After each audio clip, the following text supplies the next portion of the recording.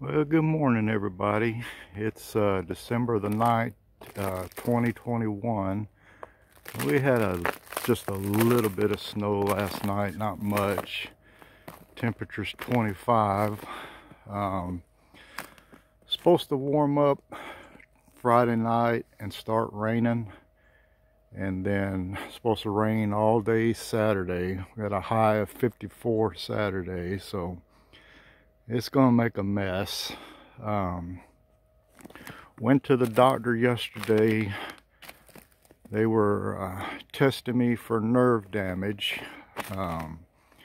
Didn't find any nerve damage, but got carpal tunnel, which I already knew, and I knew I didn't have nerve damage. But they've got 2 MRIs scheduled, one for my shoulder and one for my neck. So hoping, I've had this problem since 2009, kind of hoping they can get something figured out. I've already had 2 surgeries. I really don't want another one, but don't know what's going to happen. I'll keep y'all updated. Thanks for watching.